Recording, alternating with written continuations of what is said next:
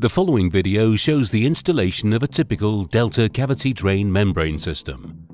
Delta MS500 cavity drainage membrane is placed studs first against the substrate. 10 mm diameter holes are drilled through the Delta MS500 into the wall.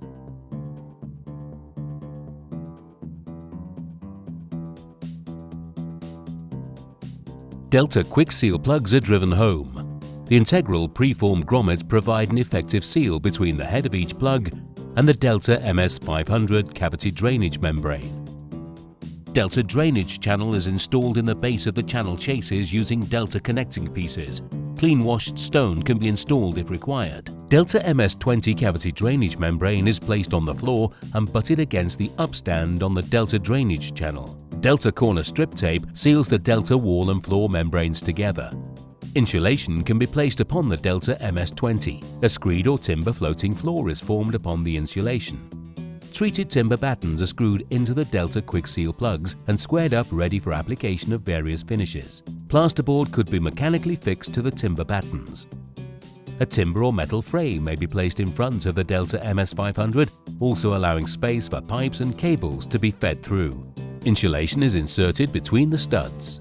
Plasterboard or other suitable finishes can be mechanically fixed to the timber frame. For the installation of blockwork, Delta quick seal plugs are installed at the required locations. Threaded wall ties are screwed into the Delta quick seal plugs. Blockwork can then be built in front of the membrane, being tied in as required.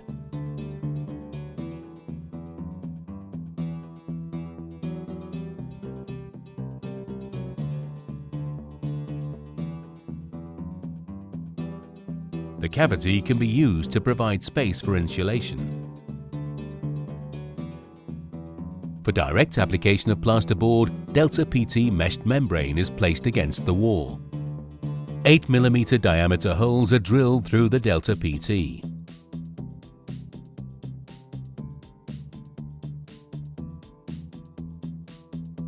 Delta PT lath plugs are driven home.